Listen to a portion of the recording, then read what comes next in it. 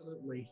So I've certainly had sponsors, and I say thank you over and over again to the people who did sponsor me. So the first one who I think really gave me a shot was Rob Holder when I was at EDS. So when I was hired into EDS, I was hired as a senior systems engineer.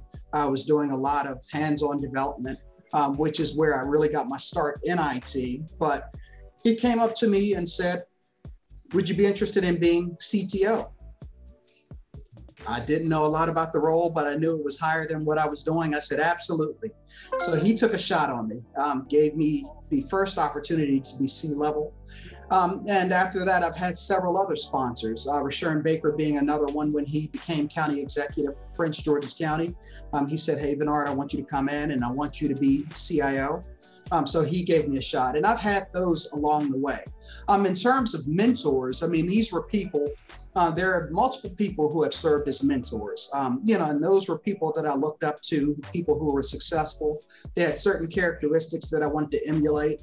So one of them was Ron Owens. He used to be one of the partners in an advertising firm called Laughlin, Marinaccio and Owens. And he was, I think, one of the first Black millionaires I really had the chance to rub shoulders with.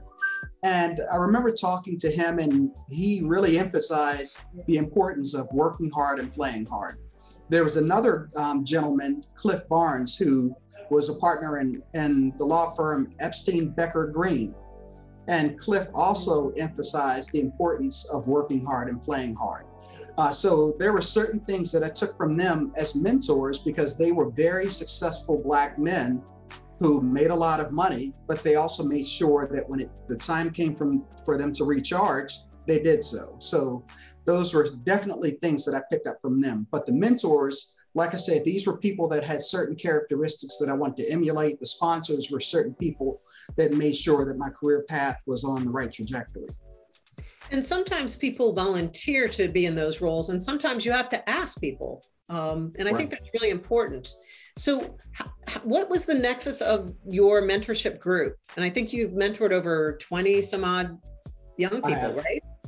Yeah, so for the group that I mentor now, these are all people that formerly served as interns or apprentices, either at Prince George's County or WSSC. And these are all young people that I identified that I think were high potential. So I told them at the time, "Hey, you're going to be stuck with me for life," because I wanted to make sure that as they started their careers, I was giving them certain pointers to make sure that they were pushing in the right direction. And it's not just about doing the right things to succeed, but also making sure that you're taking care of yourself. So a big part of what I emphasize with them is just making sure that they have self-awareness. And we even have a session tonight. So tonight at 5:30, we're talking about finite versus an infinite mindset. Just how you limit yourself in terms of your thinking. So those are the kinds of things we talk about on a monthly basis. I love it. That's wonderful. So the session I came to, you asked me to come in and help with branding, and it was, how do we tell our story, or how do we share our stories in powerful ways during interviews?